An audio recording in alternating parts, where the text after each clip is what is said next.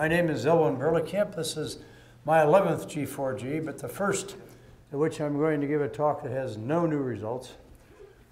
Instead, I'm going to present a rehearsal of an abbreviated version of a video I'm going to make to extend our outreach by exposing a small portion of the mathematics behind a popular children's game. This game is called Dots and Boxes. Here's the initial position of a 25-box game.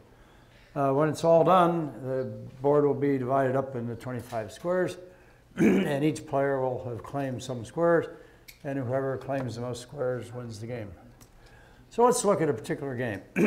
This was a game between two players called Arthur and Bertha. Arthur will have a pen which on the outside is red. Bertha's pen on the outside is blue, but both pens have black ink.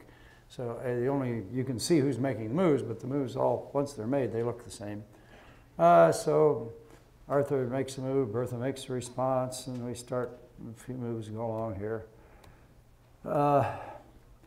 After a while, everybody just plays wherever they want, but eventually we get to a position here where Bertha is making the third side of a box. See? Now this allows Arthur, in his turn, to complete that box, and when you play the fourth side of a box, you claim that box, put your initial in it, and then you must take an extra move. This is called a complementary move, which you get as a bonus for having made a box, or more boxes. But as long as you make boxes, you continue to make moves. If you make a move that doesn't make a box, then your turn is over. So he takes that second box, and then he makes a move which completes his turn, and then we're done. But the game, we alternating moves resume. I learned this game in 1946 when I was in the first grade, and it was popular. And I still see it played fairly often, particularly at airports. You often see couples spending their time playing this game, or sometimes on airplanes.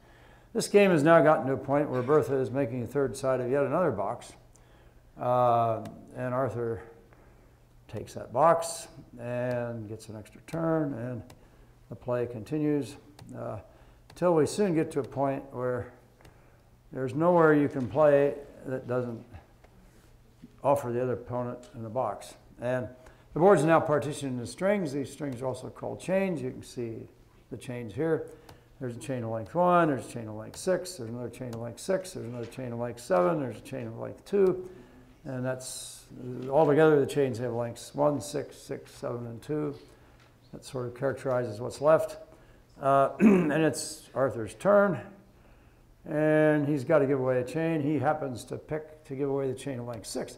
Now, it seems like a strange move. Why couldn't he give away the chain of length 1? Well, it turns out, actually, when you understand this game, it doesn't matter what he does. He's lost. This game is pretty much over. And all of his moves are about equally bad. But he tries that one. So Bertha now starts taking boxes. But see, each box she makes, she gets an extra turn. And she keeps doing this until she's taken all but 2 boxes of that chain. And now, she could finish and take the last 2 boxes of chain, but if she does, then it's still her turn. She's got to start opening a new chain. But rather than do that, she finds the only winning move on the board, which is this brilliant move up here, which avoids making any more boxes and therefore completes her turn. It's then Arthur's turn. He gets to take those 2 boxes, but the rules say he gets only 1 extra move, even though he made 2 boxes on 1 move. So he now has to start giving another chain. So he picks the chain of length 1 now, which Bertha takes. Bertha then gives back the chain of length 2, and Arthur gets those, but then he's got to give some more boxes to Bertha. He opens that chain, and Bertha cleans that up pretty much. But when she gets to the end, she again realizes if she took those 2 boxes, then she has to give that whole chain of length 7 away, and then she loses the game. So she doesn't do that. She just gets rid of her turn by playing up there and making a domino instead of a box. And that leaves Arthur with another double cross, so-called double crossing move, because it's a cross that makes 2 boxes on 1 turn. And then he has to give the last chain to Bertha, which Bertha quickly cleans up, and that's that. She gets all that. And she wins the game by a score of 16-9. Now, there's lots of strategies about this game and quite a bit of mathematics behind it, as explained in my book, which is one of the least expensive books out there. You can buy it. And I'll be signing it this afternoon if you, for whoever I managed to sell this to. Now I'll just say a little bit more about what is this game really all about. It turns out people get so distracted by the score, which is a very short-range objective.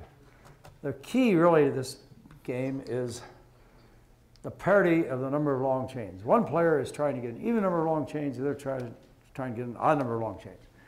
And once you understand this, you move up to a higher level. It turns out this game is remarkable, and that the players can be partitioned into at least 4 or 5 different leagues. And I watch a game in an airport, and maybe they're playing at level 0, which means they haven't even figured out yet that sometimes it's a good idea not to take all the boxes you can. So greedy players are rookies, and they play at level 0, and then we get to level 1, where players understand sometimes you don't want to take all the boxes. And once they get, players rarely get past that. But if they do, they discover the first theorem, which is hard to see but easy to prove. And the theorem says that, sorry, I'm going the wrong way here. It's a parity of the long chains that count. And so who controls the number of long chains depends on how many long chains there are. And with that insight, under fairly reasonable assumptions that frequently apply, we go back and we look at this move, which is a sacrifice, and most beginners think, gee, why is she giving away a box? Turns out that's the best move on the board at this point. It's the only move that ensures there will be 3 long chains altogether, not 4. If she doesn't play in that 3 square over there in the east, Arthur will be able to make a long chain there, and then he'll have 1 chain in the far east, 1 chain in the near east, 1 chain up in the top center, and eventually somebody's going to make a chain in the west. Either player can do that. That's a bit harder to see, but that's the way it is. And there are yet more theorems. So this game has a lot of mathematics behind it, and I urge you to buy my book and learn it. Thank you. Thank you, Elywn.